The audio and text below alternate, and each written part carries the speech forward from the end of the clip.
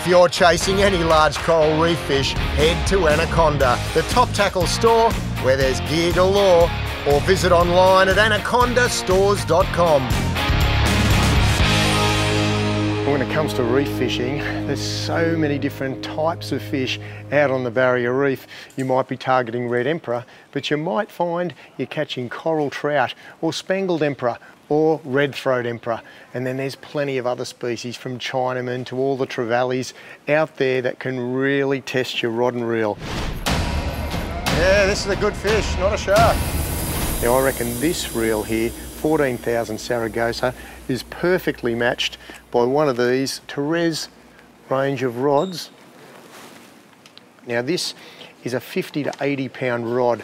It'll handle just about anything out there, and all of those big fish, including big red emperor, can be caught using this outfit. Look at that!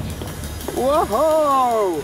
Now all we need is some terminal tackle, and the rig will be right to catch one of those big reefies.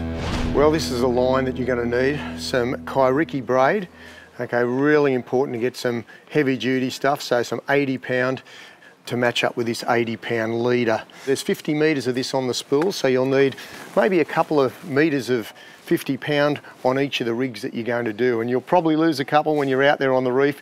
The sharks these days, well, sharks everywhere, so you're going to beat those sharks up to the boat. A really big spangly, wow. Now let's talk about some hooks. I love these big circle hooks. If you can get some packs of those, absolutely perfect. Anything from size 8 to 10-0 will catch everything. And then when it comes to other hooks, some J hooks, well, you need some nice big 10-0 through to 12-0s. We're going to go for all these snapper leads. You need a mixed bag, 8s all the way through to 12s. Now you need a bunch of these guys. Okay, well, we've got the perfect outfit, all the right gear from your Anaconda store. Let's get out there and catch some beauties.